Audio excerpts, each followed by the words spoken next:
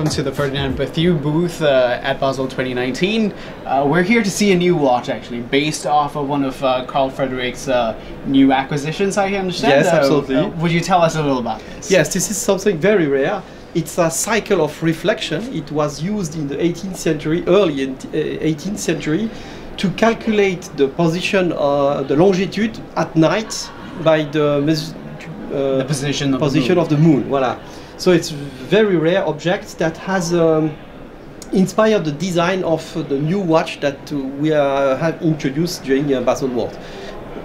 And I suppose to take this concept and to miniaturize that on a wristwatch must have been a challenge. Yes, absolutely. It was very complicated, and this is more the source of inspiration regarding the design of the watch. Voilà, to have something really that has the same different elements represented on the watch. How old would you say this is? This is from the wow. Well, this is from 72. It's a very early production made by the German astronomer that is called Schwarz. That changed his name to Lenoir in Paris. That make this tool together with Berthoud, that is the mathematician and physician that was deeply involved in the metrical system. So it's a very important astronomical tool. Sure, it's also a very important man. So he's given us a mathematical language that we still use today. Maybe we can get to the watches yes, now. Please.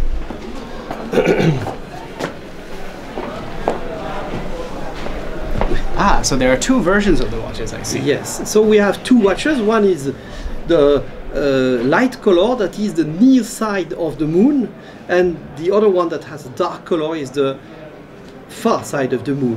They work in pair.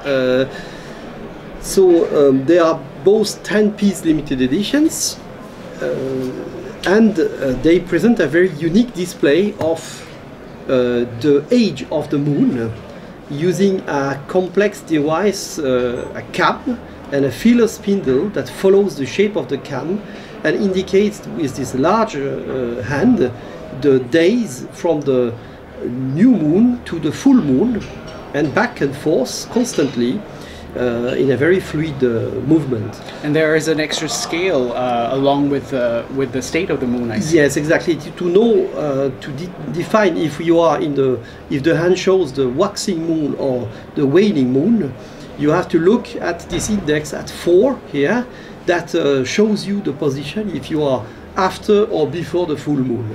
So it's a very easy watch to adjust, thanks to a lateral selector that allows to adjust all the hour, all the moon, without the watch stopping running. So we never use the accuracy, wow. Neither for the moon phase, neither for the hour. So I will put my selector to adjust the moon, pull out the crown, and I can move the hand to the position of the moon corresponding to the exact date and hour of the day. So then I will close the selector to the neutral position, pull out the crown, and as you noticed, the watch don't stop running during the adjustment and don't lose its accuracy. Even during the adjustment of the hour minute, I put my selector in the other position, pull out the crown. It will not affect the moon function, it will keep on running, and during the adjustment of the hour and minute, the tourbillon that is below the central hand will not stop running, so that we don't lose accuracy. So it's a very simple device to indicate something that is not very usual, because the display of the age of the moon is something quite special.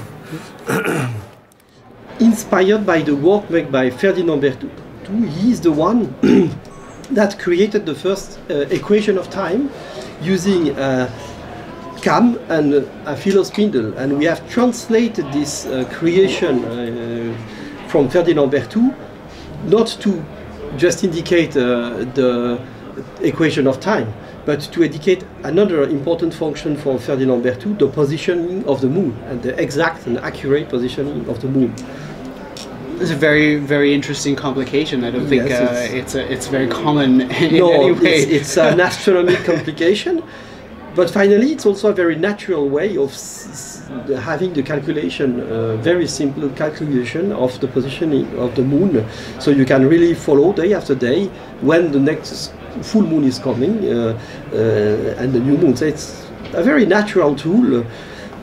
On top of that, extremely accurate, because if the watch keep on running, you need to adjust this moon device only one day every 577 years. So we talk about a really accurate age of the moon display.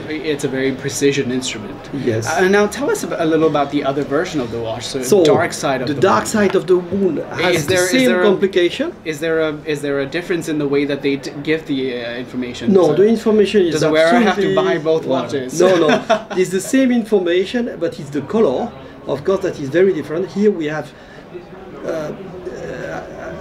a central caseband crafted in white gold material, but that has been sandblasted, because we talk about the invisible side of the moon.